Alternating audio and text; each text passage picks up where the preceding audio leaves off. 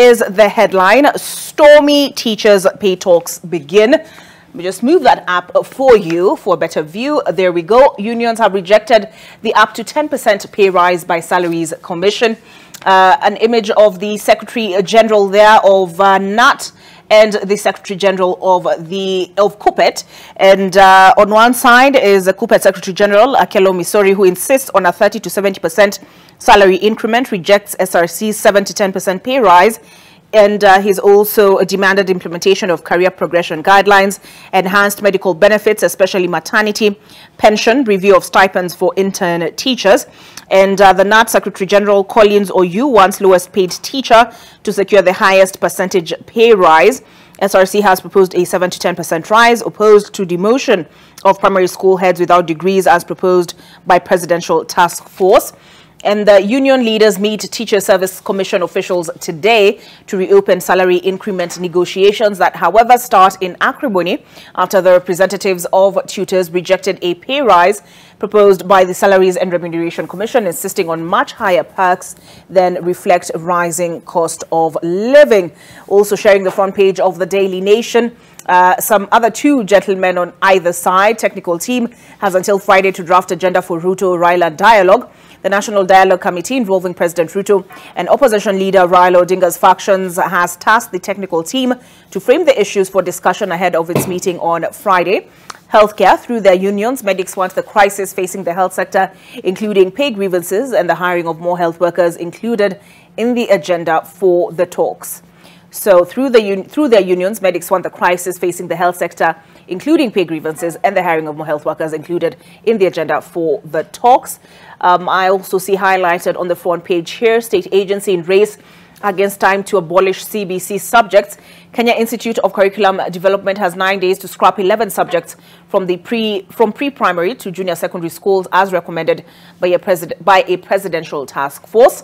New study routes for boys' vaccination against HPV. Researchers want inclusion of men in human papillomavirus vaccination programs. The Lancet study says 1 in 3 men worldwide is infected with at least one type of HPV. And 6 Kericho County officials face ouster over Londiani crash victims' funds scandal. County Assembly Committee that probed misuse of money raised to compensate 77 accident victims, including families of 53 who died, recommends that the 6 officials be removed from office. On Healthy Nation, the truth about supplements. A growing number of Kenyans are taking multivitamins and minerals, swayed by reports of health benefits. Inside, how the use of unprescribed supplements does more harm than good to your body. So should prove an interesting read there. Okay, so let's take a look at let me see. Let's take a look now at the Business Daily front page. Though I can see in the Healthy Nation, they also talk about math, and if your child is bad at math, I'll just pull it up here from the copy in my hands. Let us see. Okay, I'll pull it up. But let's take a look at the Business Daily and Hustler Fund. Hustler Fund defaults hit 3 billion shillings in 9 months. 29% of 10.2 billion shilling loan book deemed portfolio at risk. Defaults beat microfinance banks who have 23%. So borrowers on the state-backed Financial Inclusion Fund, popular as Hustler Fund, are defaulting on payments at a higher rate than those at commercial banks, SACCOs and microfinance banks, mirroring the headache mobile lenders face advancing unsecured loans to the informal sector. Out of the Hustler Fund's outstanding 10.2 billion shillings worth of loans, 29% is deemed to be portfolio at risk, implying it has not been serviced by the borrowers as per the agreed schedule. This particular report, penned by Julian Zamboko, more detail contained therein. Expensive spare parts trigger car write-offs on weak shilling. And insurance companies, this one by Patrick Alushula, are opting to write off some models of cars on Kenyan roads instead of repairing them as the cost of repairs and renting vehicles rise. Cars that are triggering most write-offs include the Mazda, Honda and a number of German models such as BMW, Mercedes-Benz and Volkswagen models. The impact is less on Toyota and Nissan models. And I can see quoted here the Association of Kenya Insurance Chief Executive Tom Gishuhi, who said the weakening of the shilling and shortage of spare parts for some car models has triggered a rise in the cost of repairs, making insurers to opt for write-offs. And a motor vehicle is considered a write-off when the repair estimate expressed as a percentage of the pre-accident value as contained on the assessment report exceeds an economical level. On the ticker, the deals Kenya signed with Indonesia on Widodo visit. Yes, Civicon faces pay demand in Kenyan contract row, and retirees fail to claim 166 million shillings benefits from NSSF. Retirees fail to claim 166.83 million shillings in benefits due from the NSSF by the end of June 2022, the Auditor General has revealed, with the fund coming under spotlight over failure to remit the funds to the Unclaimed Assets Authority. Okay, that is the Business Daily. Let's take a look now at the Standard. And here we go. Ruto grows into darling of the West. Western governments were receptive to opposition agenda, but recent activities show they are abandoning support for the democratic ideals. And with Parliament in the hands of the executive, the political space has drastically changed. A quote here of President William Ruto's: "It would be ungrateful of us to vilify the people who are creating opportunities for us. We have huge investments from the U.S." I do beg your pardon. Sorry about that pop-up. We have huge investments from the U.S. government, Germany, and others. We must know what our interests are and secure them. I see here the first paragraph. President William Ruto's close ties with the West has unsettled opposition, which now seems to be falling out of favor with Western countries. During Daniel Arap Moi, Mwai Kibaki and Uhuru Kenyatta regimes, the U.S. and most of the European nations enjoyed a cordial relationship with the opposition. Former U.S. Ambassador to Kenya, Smith Hempston, goes down in history as having enjoyed a good relationship with the opposition and at one time almost became its face. Also on the front page here of the Standard, university workers face job losses. Some universities have been hit hard by declining admissions beginning September and will have to review their staffing numbers as well as perks paid to employees. The Commission for University Education has recommended that government stops funding rejected degrees, dealing a blow to institutions' sustainability. 3, number of students who chose to study at International Leadership University.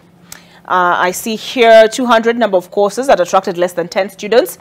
200 number of teaching staff that private universities are likely to sack in the first year of new funding model, and 7 number of students who want to take courses at Pan-African Christian University.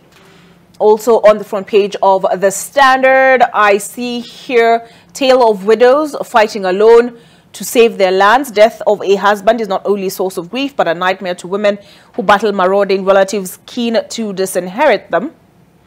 Ruto signs deals with Indonesia president. Leaders signed MOU on trade facilitation in the oil and gas, pharmaceuticals, edible oils, agriculture, livestock exports, and textile production. And I see here music festival winners date with president. Winners at the 95th edition of the annual music festival are set to perform at a gala to be held at Nakuru High School. At least 600 classes were showcased this year. I think that's pretty much it. We'll just look at the very top here and see what is contained, what else is contained in the Standard this morning. No calm yet on Kisumu-Kericho border. AC bid to remove trade barriers and Kenya's big day in Budapest. Okay, let's take a look now at the Star. And Ruto plan to keep in touch with hustlers. He has been visiting various parts of the country nearly every week. And the Star also tells us that the president repeating election strategy that saw him triumph over Raila. An image here of Morans transitioning to senior warriors in Narok. Some colorful imagery here. They've also highlighted on their front page, Michael Waikenda, Boma's talks put Kenyans first. No freedom, neighbor from hell who raped granny to serve 30 years in prison. And lawmakers urged to move fast and avert looming electoral boundaries crisis. And at the very top here, they tell us a dialogue team undertakes to ignore ranting politicians. That was one of our stories that we ran earlier. All right, let's wrap it up with the People Daily. And Ruto pay bill rule hurts state firms. Okay, I think that's better now. And directive now challenged, even as key agencies feel squeeze of order, requiring them to use one pay platform. Judge certifies case urgent. At the very top here, Gor Mahia, yes, we are the team to beat. New season of Kenya Premier League kicks off in 6 days, and defending champions Kogalo are not being modest about their ambition.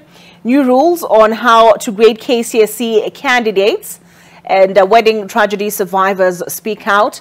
A quote here: ceremony was going on well until we started celebrating the bride. One of the witnesses says of the incident in which 6 people died when they fell into an underground tank after its slab collapsed as they danced in jubilation. That happened on Saturday. We did carry a story on Sunday with witness accounts. Kenya and Indonesia in trade pacts. Nairobi exported goods worth 1.14 billion shillings to Indonesia last year, while its imports stood at 27.1 billion, indicating need for the two countries to improve their balance of trade, which is skewed against Kenya. So I will leave the newspaper review there and welcome my panelists into a studio. I almost tripped there. We have